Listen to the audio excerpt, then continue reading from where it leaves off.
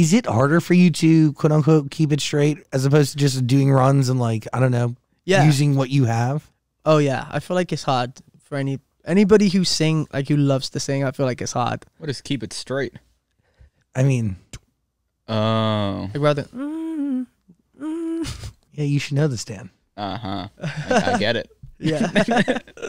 You understand? Yeah. Well, no, I didn't know what keep it straight in terms of singing was. Oh, but in terms of everything else, you're aware? Yeah, I'm life and how to keep it straight. Okay, got it. You're doing a good job. Do you know how to keep it straight, Zach? Nope.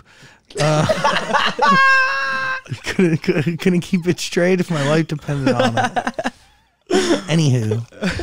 I mean, we can use that as a nice transition, but we don't. Yeah.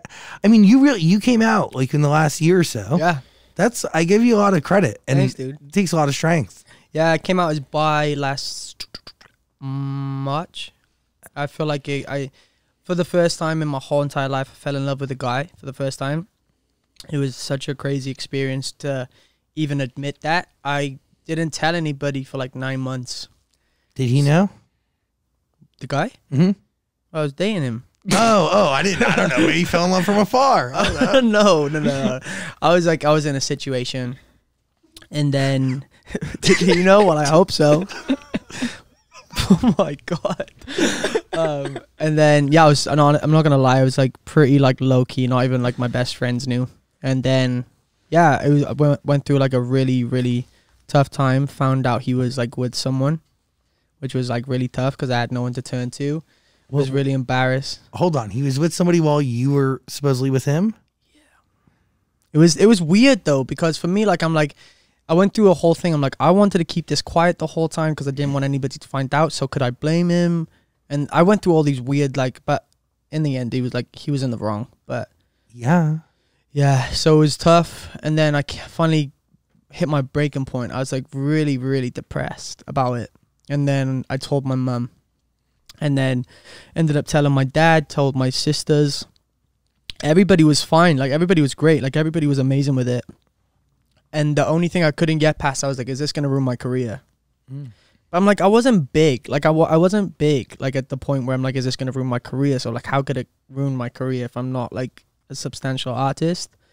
So I came to the point of, like, sitting down with my team, and I was just like, blah, blah, blah, blah, blah. I thought it was going to be a big deal. And everybody was, like, amazing with it. So I think people want you to do, like, when you say stuff like that, people want you to, like, be on every poster and, like, stuff like that. And I was just like, I just wanted to do it to tell people that if there's a kid in his room that's too worried to come out to his parents, like, life is worth living, as cliche as it sounds. And I feel like I never thought I'd fall in love with a guy, but it came to a point where I was just like, that feeling that I experienced a year and a half ago was a really special feeling for me, not to come out to the world and let people know that it's okay regardless of who you love or who you fall in love with, and it doesn't change you as a person. I mean, I'm still Jamie. I'm still that kid that worked in a call center and trying to make it and singing, but I think it just, I don't know, just opened up a new lane. Do you think the relationship ended up going away because you weren't out? That relationship? No. I was like, I don't want to be with someone who could be with two people at one time. I feel like I'm a hopeless romantic in that sense. So regardless of who I fall for, whether that be a girl or a guy, I mean, I want it to be us two, not X, Y, and Z.